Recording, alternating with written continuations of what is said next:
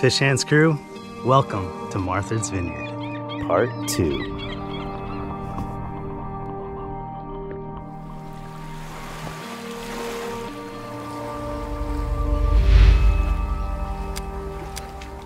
Last time on Chasing Stripers, Part 1. Caught a black bass on day 1 and blank days 2, 3, and 4. This episode, it's time to get serious about the stripers.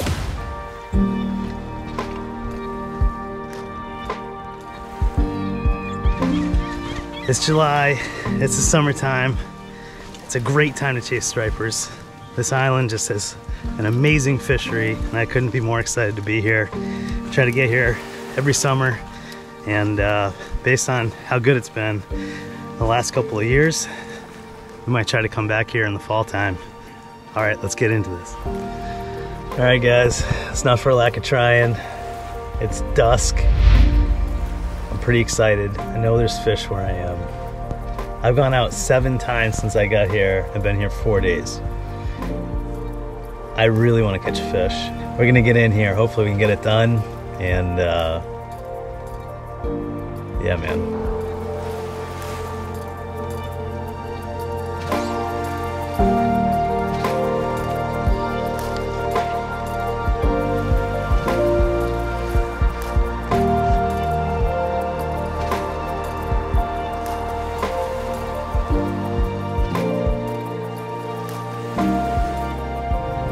That is an amazing fish. Look at this.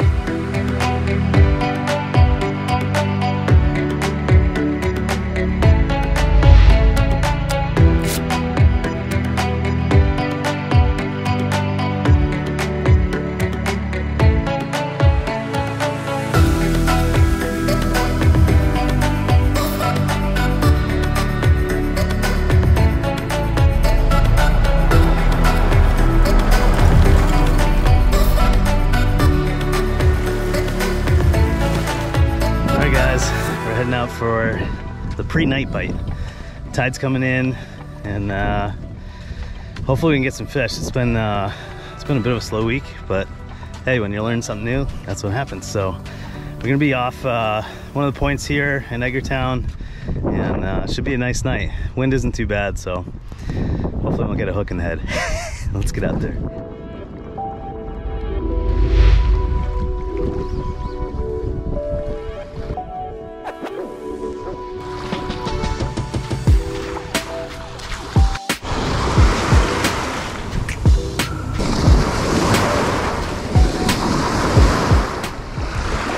A lot of sand deals today at the beach, so it's using kind of a clouser pattern here. Nice fly.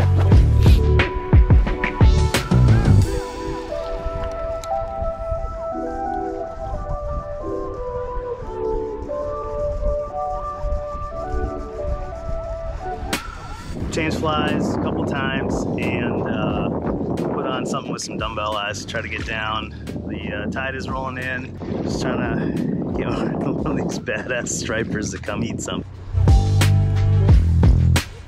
A lot of you guys are probably wondering if I'm using a stripping basket, and the answer is no. I forgot it at home. If you're pretty good with line management, overall, they'll usually just lay out in front of you and just keep your feet still.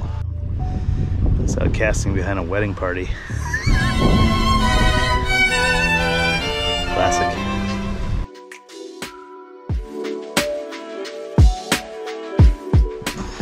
All right, guys, here we are again. 5 in the morning.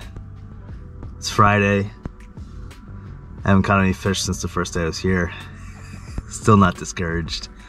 That's saltwater fishing, man, especially when you're on foot. So let's get out there, enjoy a beautiful morning, and see if we can get a striped bass.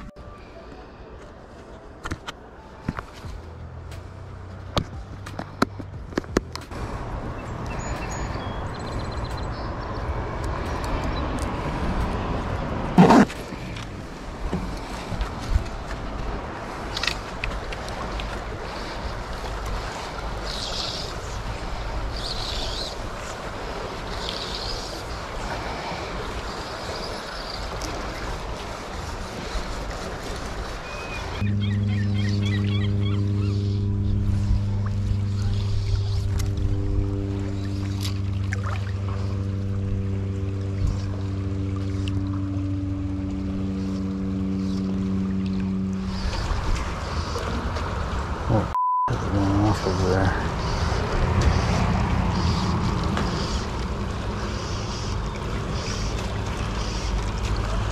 Jesus.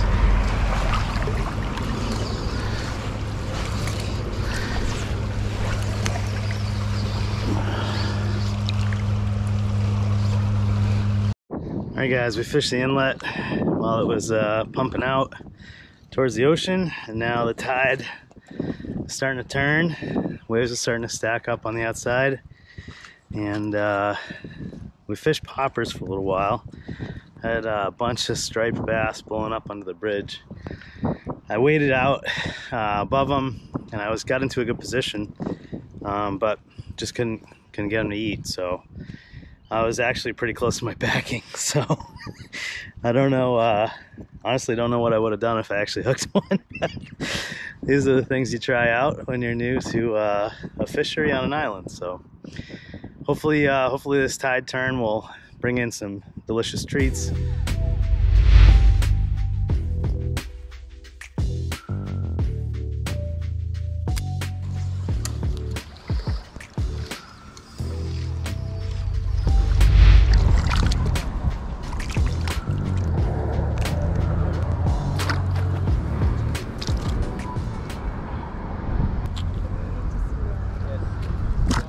It's just hard to get to them. They're like right by the pilings, yeah. And it's a pretty quick tide up there.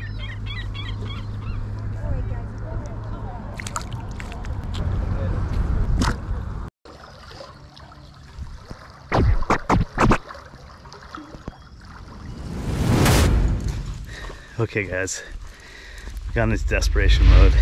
We're in a very remote part of the island.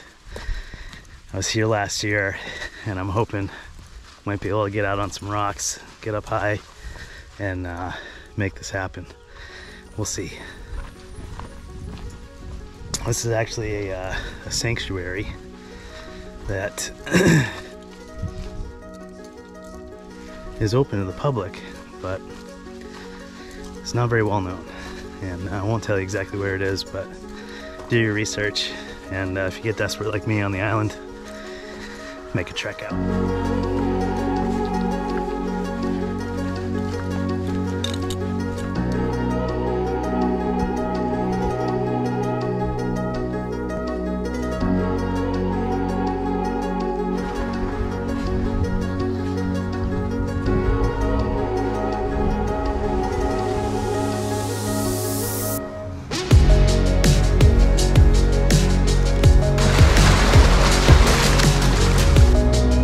Up on a rock, baby. Let's get it.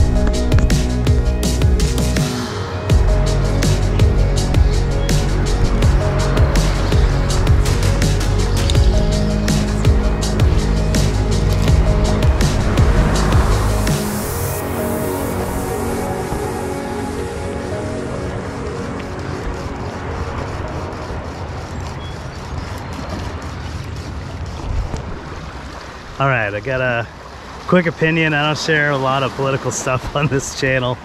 Not into it, but I'm hiking down the beach, and you can see by the area, it's basically ocean to cliff.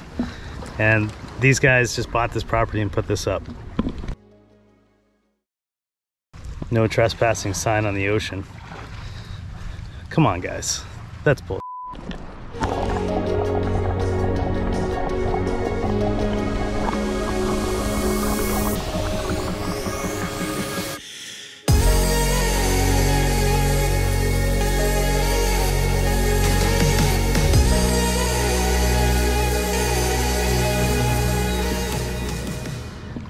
So while I'm sitting out here on this rock,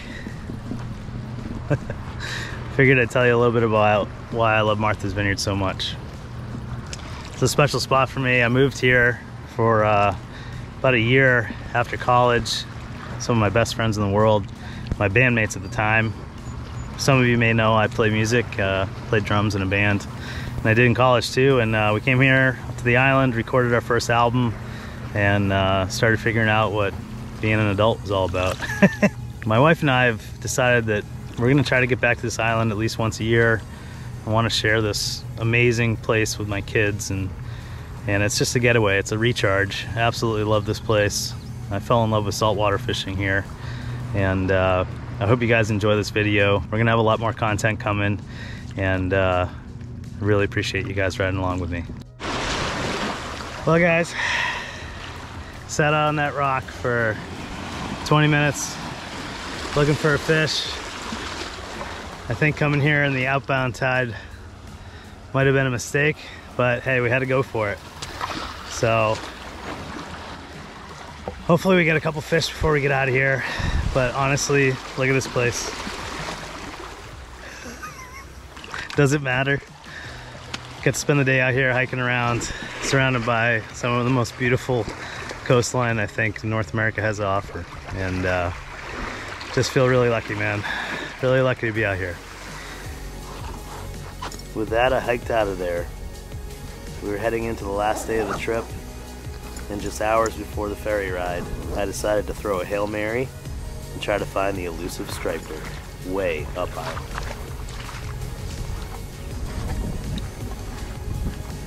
Well guys, it's the last couple hours here on the island. I came out to a channel, pretty remote spot, and I raised about a 30-inch striper on incoming tide, right up to the fly, and I didn't take it.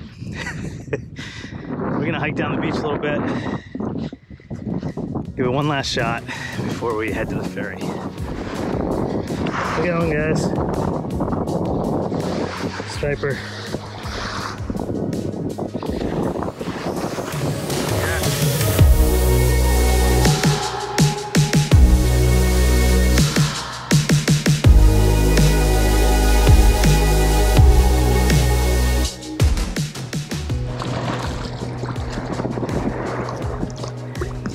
Yeah.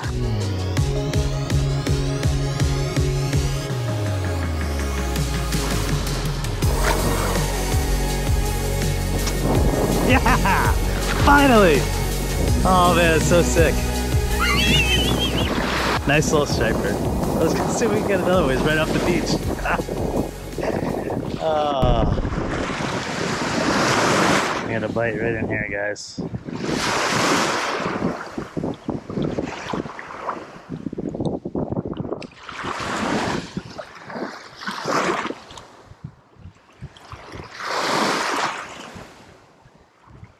Right in here, we had a bite. Another one on, guys.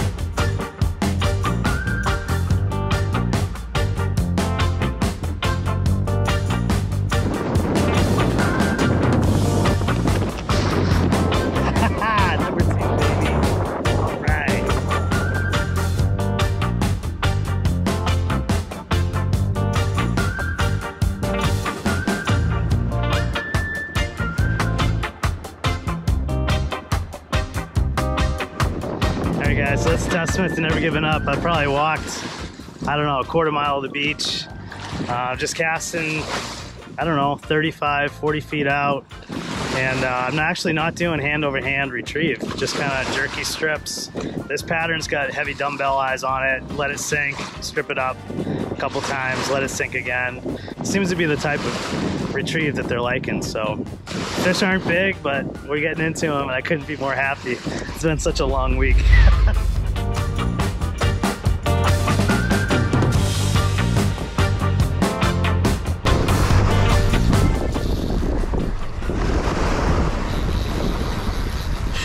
Real fish, guys.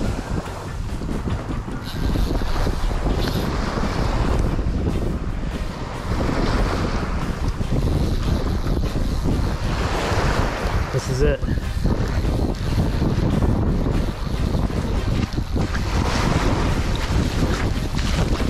Real fish.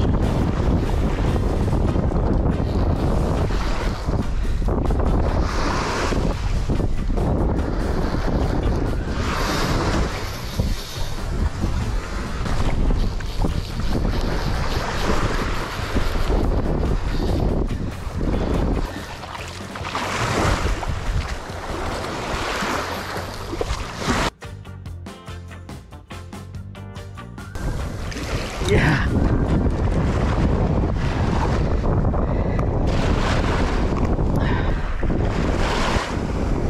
Hell yeah, dude.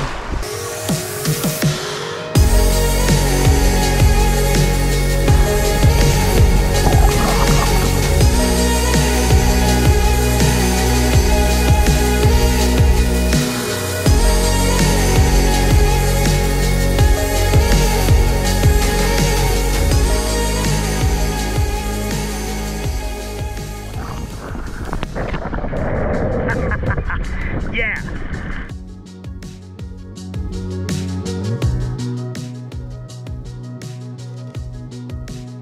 I hope you guys enjoyed this adventure. I worked hard. I worked really hard, and I'm happy for the fish that I got, but I'm certainly left pretty hungry for more.